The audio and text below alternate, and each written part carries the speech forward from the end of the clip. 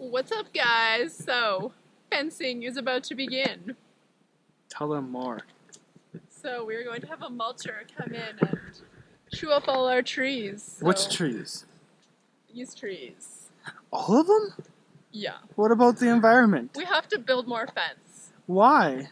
Because the cows are coming! Yay! Get excited!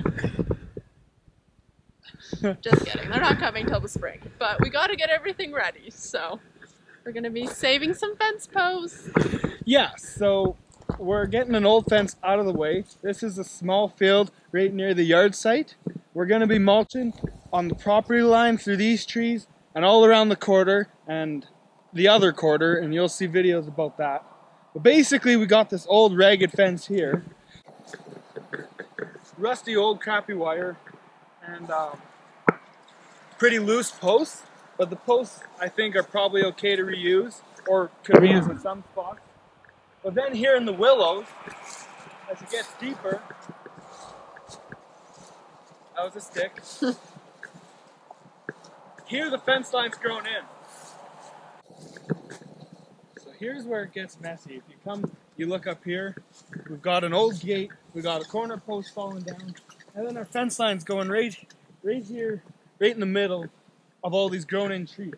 So I'm going to try and just knock the wire off, pull out the post, drag the wire out and roll it. This way when the mulcher's in, he can come through and take a clean shot, or when we're fencing later, we can just fence on the clear spot. We're also getting all this surveyed to see exactly where the line is. There's going to be a lot of videos, a lot of work, a lot of projects coming up, and a lot of money being spent. So lots of content if you want to watch us work while you sit at home and watch us work. Yeah. Something seems wrong about this. Anyways, we're going to grab some tools and our pliers and get going. Oh, and we got married. Me and her. She's right there. Yeah, it's pretty lucky, I know. One might say I roped her into it. So I make it stop. Okay, let's go to work. Okay, so we're just cutting wire. We got the corner post running down from this line. We're going to cut the wires off instead of unwrapping it all. This wire seems pretty shot anyways, but we still got to clean it up. I don't want to just leave it in my field. And then I should have the corner braced off.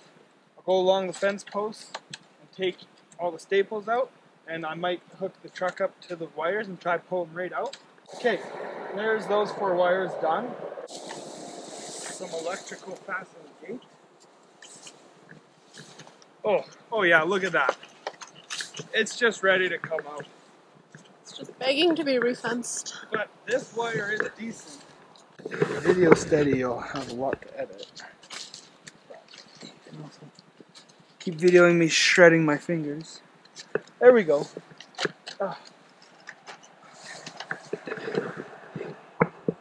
There we go. Somehow I feel like I didn't get the good job with this. Oh, I forgot a bucket. I need a bucket.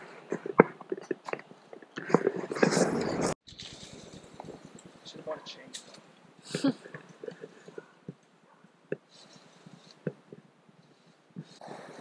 So I'm starting to get some of it rolled up, but it's all just a mess through the trees.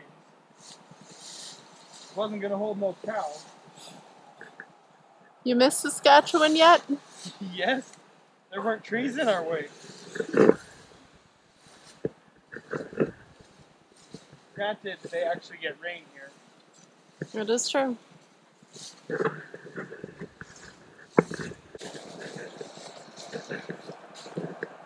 Who's winning at tug of war? Laws of physics and friction.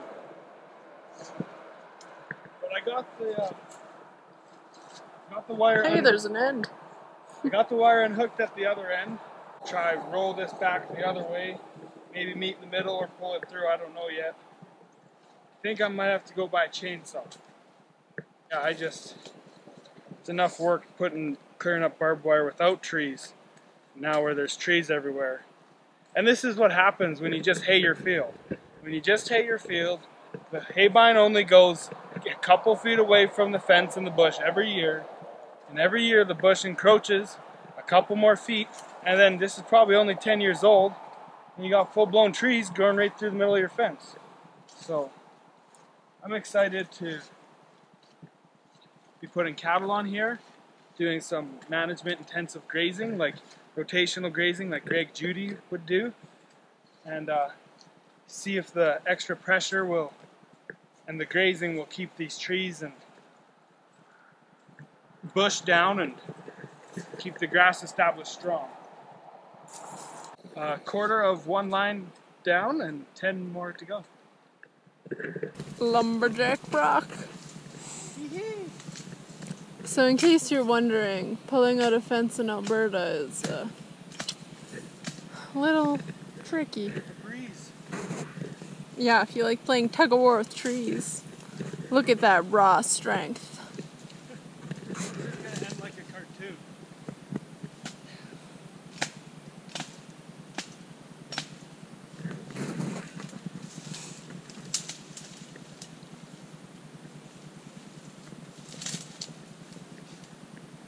Got it.